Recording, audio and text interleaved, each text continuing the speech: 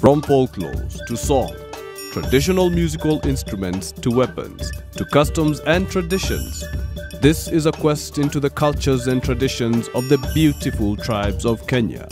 This is Culture Quest documentary series.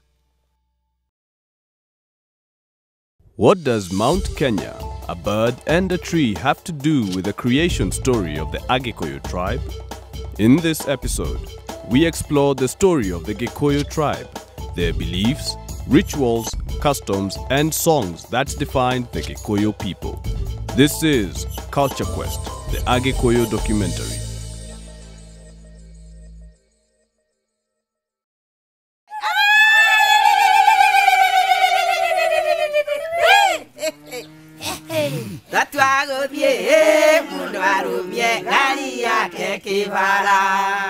The Kikuyu tribe, commonly referred to as the Kikuyus in Kenya, are a Bantu-speaking community that is mostly known to be farmers.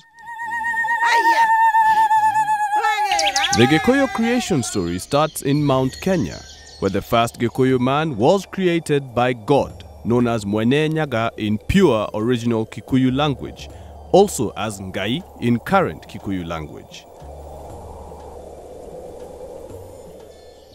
God would then command Kikuyu to establish his home at Mukurwe wa Nyagadanga. This can be compared to the Garden of Eden for the Kikuyu.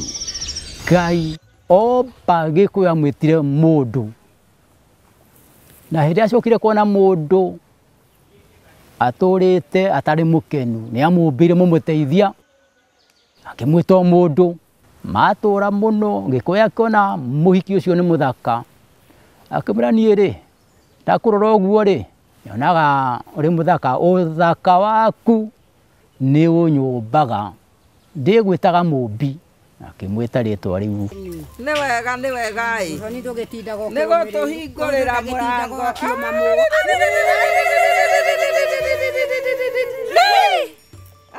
The Kikuyu dowry process is interesting, not just in the steps involved, but also in that there are two criteria involved in determining how the dowry negotiation is to be commenced between the father of the boy and the father of the girl.